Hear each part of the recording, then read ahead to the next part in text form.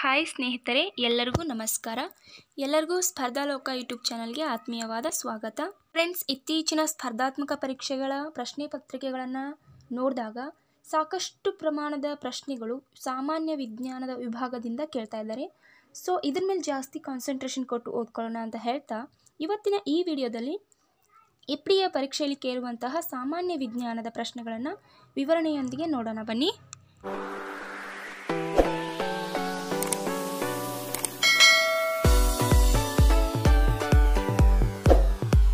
ಮೊದಲನೇ ಪ್ರಶ್ನೆ, ದ್ವಿತೀಯ ಎಳೆಗಳ ಬೆಳಕಿನ ಸನ್ನೆಗಳನ್ನು ಒಂದೆಡೆಯಿಂದ ಇನ್ನೊಂದೆಡೆಗೆ ಸಾಗಿಸುವುದು ಬೆಳಕಿನ ಯಾವ ವಿಧ? ಸರಿಯಾದ ಉತ್ತರ ಸಂಪೂರ್ಣ ಆಂತರಿಕ ಪ್ರತಿಫಲನ. ಎಕ್ಸಾಂಪಲ್ಸ್ನ ನೋಡೋದಾದರೆ, ಮರುಭೂಮಿಗಳಲ್ಲಿ ಮರೀಚಿಕೆ ಉಂಟಾಗಲು ಕಾರಣ ಈ ಸಂಪೂರ್ಣ ಬೆಳಕಿನ ಆಂತರಿಕ ಪ್ರತಿಫಲನ. ಅದೇ ರೀತಿ ಕಾಮನಬಿಲ್ಲು ಉಂಟಾಗುವುದು ಈ ಬೆಳಕಿನ ಚೆದುರುವಿಕೆಯಿಂದಾಗಿ. ಎರಡನೇ ಪ್ರಶ್ನೆ, ಒಂದು ಕಾಯದ ತಾಪ 98 ಡಿಗ್ರಿ ಫ್ಯಾರನ್ಹೀಟ್ ಇದ್ದು ಅದು ಸೆಲ್ಸಿಯಸ್ನಲ್ಲಿ ಎಷ್ಟಿರುತ್ತದೆ? ಸರಿಯಾದ ಉತ್ತರ 36.6 ಡಿಗ್ರಿ ಸೆಲ್ಸಿಯಸ್. ಸ್ನೇಹಿತರೆ, ಈ ರೀತಿಯಾಗಿ ಫ್ಯಾರನ್ಹೀಟ್ನಿಂದ ಸೆಲ್ಸಿಯಸ್ಗೆ, ಸೆಲ್ಸಿಯಸ್ನಿಂದ ಫ್ಯಾರನ್ಹೀಟ್ಗೆ ಅಥವಾ ಸೆಲ್ಸಿಯಸ್ನಿಂದ ಕೆಲ್ವಿನ್ಗೆ ಈ ಥರ ಪ್ರಶ್ನೆಗಳು ಇವಾಗ ಸಾಮಾನ್ಯವಾಗಿ ಜಾಸ್ತಿ ಕೇಳ್ತಾ ಇದ್ದಾರೆ. ಸೊ ಇದ್ರ ಬಗ್ಗೆ ಸ್ವಲ್ಪ ಕಾನ್ಸಂಟ್ರೇಷನ್ ಕೊಡಿ. ಮಾನವನ ದೇಹದ ಉಷ್ಣತೆಯನ್ನು 3 ವಿಧಗಳಲ್ಲಿ ಅಳೆಯುವರು. ಮೊದಲನೇದಾಗಿ 37 ಡಿಗ್ರಿ ಸೆಲ್ಸಿಯಸ್ ಹಾಗೂ ಎರಡನೇದಾಗಿ 98.4 ಡಿಗ್ರಿ ಫ್ಯಾರನ್ಹೀಟ್ ಹಾಗೂ ಮೂರನೇದಾಗಿ 310 ಡಿಗ್ರಿ ಕೆಲ್ವಿನ್. ಸೆಲ್ಸಿಯಸ್ನಿಂದ ಫ್ಯಾರನ್ಹೀಟ್ಗೆ ಉಷ್ಣಾಂಶವನ್ನು ಪರಿವರ್ತಿಸಬೇಕಾದಂತಹ ಸೂತ್ರ ಫ್ಯಾರನ್ಹೀಟ್ = 9/5 ಇಂಟು ಸೆಲ್ಸಿಯಸ್ ಪ್ಲಸ್ 32. ಇದು ಸೆಲ್ಸಿಯಸ್ನಿಂದ ಉಷ್ಣಾಂಶವನ್ನು ಫ್ಯಾರನ್ಹೀಟ್ಗೆ ಪರಿವರ್ತಿಸಬೇಕಾದಂತಹ ಸೂತ್ರ. ನೆನ್ಪಿಟ್ಕೊಳ್ಳಿ, ಫ್ಯಾರನ್ಹೀಟ್ = 9/5 ಇಂಟು ಸೆಲ್ಸಿಯಸ್ ಪ್ಲಸ್ 32. ಇನ್ನು ಉಷ್ಣಾಂಶವನ್ನು ಫ್ಯಾರನ್ಹೀಟ್ನಿಂದ ಸೆಲ್ಸಿಯಸ್ಗೆ ಪರಿವರ್ತಿಸಬೇಕಾದಂತಹ ಸೂತ್ರ ಯಾವುದಂದರೆ ಸೆಲ್ಸಿಯಸ್ = 5/9 ಇಂಟು ಫ್ಯಾರನ್ಹೀಟ್ ಪ್ಲಸ್ 32. ಯಾವುದು? Celsius = 5/9 into Fahrenheit plus 32. ಇದು ಫ್ಯಾರನ್ಹೀಟ್ನಿಂದ ಸೆಲ್ಸಿಯಸ್ಗೆ ಉಷ್ಣಾಂಶವನ್ನು ಪರಿವರ್ತಿಸುವಂತಹ ಸೂತ್ರ. ಅದೇ ರೀತಿ ಉಷ್ಣಾಂಶವನ್ನು ಸೆಲ್ಸಿಯಸ್ನಿಂದ ಕೆಲ್ವಿನ್ಗೆ ಪರಿವರ್ತಿಸಬೇಕಾದಂತಹ ಸೂತ್ರ ಕೆಲ್ವಿನ್ = ಸೆಲ್ಸಿಯಸ್ ಪ್ಲಸ್ 273. ಅದೇ ಥರ ಕೆಲ್ವಿನ್ನಿಂದ ಸೆಲ್ಸಿಯಸ್ಗೆ ಪರಿವರ್ತಿಸಬೇಕಾದಂತಹ ಸೂತ್ರ Celsius = kelvin minus 273. Question, polythene ಅಥವಾ ಪ್ಲಾಸ್ಟಿಕ್ ಚೀಲಗಳನ್ನು ಮರುಚಕ್ರೀಯ ಬಳಕೆಗೆ ಒಳಪಡಿಸಬೇಕಾದರೆ ಅವುಗಳ ದಪ್ಪ ಎಷ್ಟಿರಬೇಕು? ಸರಿಯಾದ ಉತ್ತರ 40 ಮೈಕ್ರಾನ್ಗಿಂತಲೂ ಅಧಿಕವಾಗಿರಬೇಕು. ನಾಲ್ಕನೇ ಪ್ರಶ್ನೆ, ಖೋಟಾ ನೋಟಿನ ಪತ್ತೆಗೆ ಬಳಕೆ ಮಾಡುವಂತಹ ವಿಕಿರಣ ಯಾವುದೆಂದರೆ ಅತಿ ನೇರಳೆ ಕಿರಣಗಳು. ಈ ಅತಿ ನೇರಳೆ ಕಿರಣಗಳಿಂದ ಖೋಟಾ ನೋಟನ್ನು ಪತ್ತೆ ಮಾಡಲಾಗುತ್ತದೆ.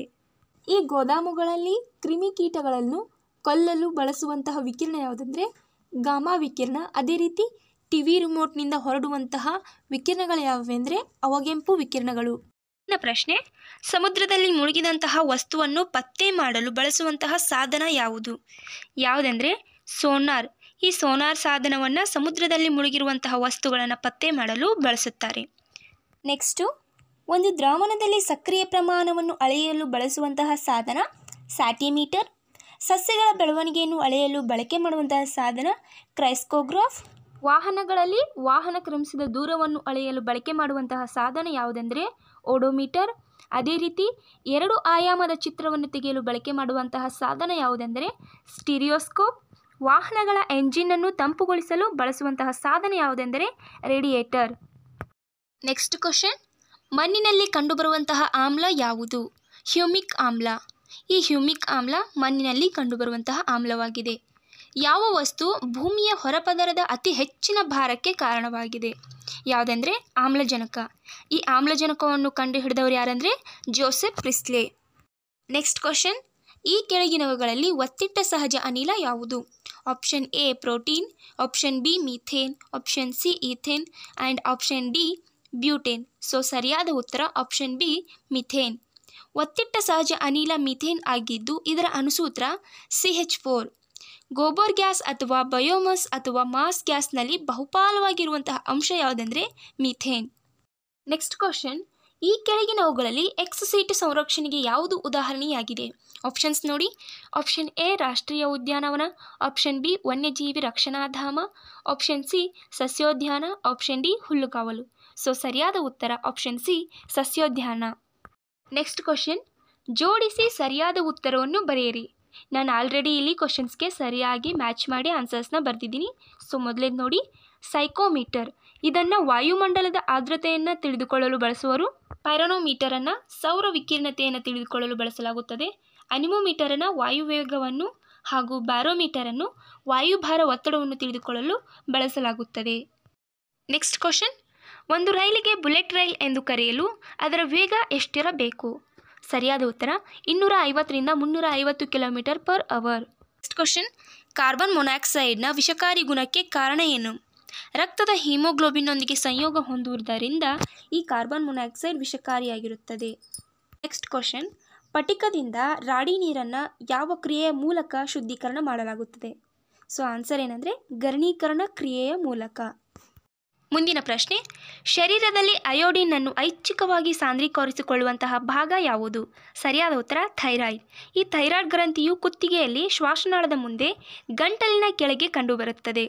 ವಯಸ್ಕರಲ್ಲಿ ಥೈರಾಕ್ಸಿನ್ ಹಾರ್ಮೋನ್ ಬಿಡುಗಡೆ ಕಡಿಮೆಯಾದರೆ ಗಂಟಲಿನ ಭಾಗದಲ್ಲಿ ಬಾವು ಕಾಣಿಸಿಕೊಳ್ಳುತ್ತದೆ. ಈ ರೋಗಕ್ಕೆ ಗಳಗಂಡ ರೋಗ ಅಥವಾ ಗಾಯ್ಟರ್ ರೋಗ ಎನ್ನುವರು. ಈ ಗಳಗಂಡ ರೋಗ ಉಂಟಾಗಲು ಕಾರಣ ಏನಂದರೆ ಅಯೋಡಿನ್ ಕೊರತೆ. ನೆಕ್ಸ್ಟ್ ಕ್ವಶನ್, ಎಲ್ಲ ರಕ್ತದ ಗುಂಪುಗಳಿಂದ ರಕ್ತವನ್ನು ಅಂಗೀಕರಿಸಿಕೊಳ್ಳುವಂತಹ ರಕ್ತದ ಗುಂಪು ಯಾವುದು? ಯಾವುದಂದರೆ ಬಿ ಗುಂಪು. ರಕ್ತದ ಅಧ್ಯಯನಕ್ಕೆ ಹೆಮಟಾಲಜಿ ಎಂದು ಕರೆಯುವರು. ಸಾಮಾನ್ಯವಾಗಿ ಮನುಷ್ಯನ ದೇಹದಲ್ಲಿ 5 to 6 ಲೀಟರ್ನಷ್ಟು ರಕ್ತವಿರುತ್ತದೆ. ಮೂಳೆಗಳ ಅಸ್ಥಿಮಜ್ಜೆಯಲ್ಲಿ ರಕ್ತವು ಹುಟ್ಟುತ್ತದೆ ಹಾಗೂ ಈ ರಕ್ತ ಹೆಪ್ಪುಗಟ್ಟಲು ಸಹಾಯ ಮಾಡುವ ಯಾವೆಂದರೆ ಕಿರುತಟ್ಟೆಗಳು. ರಕ್ತ ಕೆಂಪಾಗಿರಲು ಹಿಮೋಗ್ಲೋಬಿನ್ ಕಾರಣ. ಇದರಲ್ಲಿ ಕಬ್ಬಿಣದ ಅಂಶವಿರುತ್ತದೆ. ರಕ್ತದ pH ಮೌಲ್ಯ ಎಷ್ಟೆಂದರೆ 7.4. ಒಬ್ಬ ರೋಗಿಗೆ ರಕ್ತವನ್ನು ಕೊಡುವುದಕ್ಕೆ ರಕ್ತಪೂರಣ ಎಂದು ಕರೆಯುವರು. ರಕ್ತದ ವೈಜ್ಞಾನಿಕ ಅಧ್ಯಯನವನ್ನು ಸಿರಾಲಜಿ ಎನ್ನುವರು. ರಕ್ತದ ಪರಿಚಲನೆಯನ್ನು ಕಂಡುಹಿಡಿದವರು ಯಾರಂದರೆ ವಿಲಿಯಂ ಹಾರ್ವೆ. ಅದೇ ರೀತಿ ರಕ್ತದ ವರ್ಗೀಕರಣ ಮಾಡಿದವರು ಯಾರಂದರೆ ಕಾರ್ಲ್ ಆ್ಯಂಡ್ ಸ್ಟೀನರ್. ಈ ರಕ್ತದ ಗುಂಪಿನಲ್ಲಿ AB ಪಾಸಿಟಿವ್ ಅನ್ನು ಸಾರ್ವತ್ರಿಕ ಸ್ವೀಕಾರಿ ಎಂದು, ಅದೇ ರೀತಿ O ಪಾಸಿಟಿವ್ ಅನ್ನು ಸಾರ್ವತ್ರಿಕ ದಾನಿ ಎಂದು ಕರೆಯಲಾಗುತ್ತದೆ. ಈ ರಕ್ತದಲ್ಲಿ ಬಿಳಿ ರಕ್ತ ಕಣಗಳ ಸಂಖ್ಯೆ ಹೆಚ್ಚಾದರೆ ಲುಕೇಮಿಯಾ ರೋಗವು ಕಂಡುಬರುವುದು. ನೆಕ್ಸ್ಟ್ ಕ್ವಶನ್, ಈ ಕೆಳಗಿನವುಗಳಲ್ಲಿ ಯಾವುದು ಹಸಿರುಮನೆ ಅನಿಲವಲ್ಲ? ಆಪ್ಷನ್ಸ್ ನೋಡಿ. Option A CO2, option B CH4, option C ಎಥೀನ್ and option D N2O. ಸರಿಯಾದ ಉತ್ತರ option C ಎಥೀನ್. Carbon dioxide, methane, nitrous oxide and chlorofluoro carbons ಇವೆಲ್ಲವೂ ಹಸಿರುಮನೆ ಅನಿಲಗಳಾಗಿವೆ. ಆದರೆ ಎಥೀನ್ ಹಸಿರುಮನೆ ಅನಿಲವಾಗಿಲ್ಲ. ಅಂಡಾಶಯದ ಮಾನವ ಮೊಟ್ಟೆ ಬಿಡುಗಡೆಯಾದಾಗ 1X ಕ್ರೋಮೋಸೋಮ್ ಬಿಡುಗಡೆಯಾಗುತ್ತದೆ. ನೆಕ್ಸ್ಟ್ ಕ್ವಶನ್, ಪ್ರಾಣಿಗಳು, ಸಸ್ಯಗಳು ಮತ್ತು ಇತರ ಸೂಕ್ಷ್ಮಾಣುಜೀವಿಗಳ ಪಳೆಯುಳಿಕೆಗಳು ಎಲ್ಲಿ ಕಂಡುಬರುತ್ತವೆ? ಸರಿಯಾದ ಉತ್ತರ ಸಂಚಿತ ಶಿಲೆಗಳು. ನೆಕ್ಸ್ಟ್ ಕ್ವಶನ್, ಸಾರಜನಕವನ್ನು ಹಿಡಿದಿಡುವಂತಹ ಸಾಮರ್ಥ್ಯವುಳ್ಳ ಹಾಗೂ ಸ್ವತಂತ್ರವಾಗಿ ಜೀವಿಸಬಲ್ಲ ಒಂದು ಬ್ಯಾಕ್ಟೀರಿಯಾ ಯಾವುದು? ಯಾವುದೆಂದರೆ ಕ್ಲಾಸ್ಟ್ರೀಡಿಯಂ. ಈ ಕ್ಲಾಸ್ಟ್ರೀಡಿಯಂ ಸಾರಜನಕವನ್ನು ಹಿಡಿದಿಟ್ಟುಕೊಳ್ಳುವಂಥ ಸಾಮರ್ಥ್ಯ ಹೊಂದಿದ್ದು ಹಾಗೂ ಸ್ವತಂತ್ರವಾಗಿ ಜೀವಿಸಬಲ್ಲ ಒಂದು ಬ್ಯಾಕ್ಟೀರಿಯಾವಾಗಿದೆ. ನೆಕ್ಸ್ಟ್ ಕ್ವಶನ್, ಸಕ್ಕರೆಯಿಂದ ವಾಣಿಜ್ಯ ಮೂಲದ ಲಿಂಬೆ ಆಮ್ಲದ ಹುಳಿಯುವಿಕೆಯಲ್ಲಿ ಭಾಗಿಯಾದ ಜೀವಿ ಯಾವುದು? ಯಾವುದೆಂದರೆ ಆಸ್ಪರ್ಜಿಲಸ್. ಲಾಸ್ಟ್ ಕ್ವಶನ್, 2018ನೇ ಸಾಲಿನ ಭೌತಶಾಸ್ತ್ರ ನೊಬೆಲ್ ಪಾರಿತೋಷಕ ಯಾವ ಕ್ಷೇತ್ರದ ಸಂಶೋಧನೆಗೆ ನೀಡಲ್ಪಟ್ಟಿದೆ? ಯಾವುದೆಂದರೆ ಲೇಸರ್ ಭೌತಶಾಸ್ತ್ರ.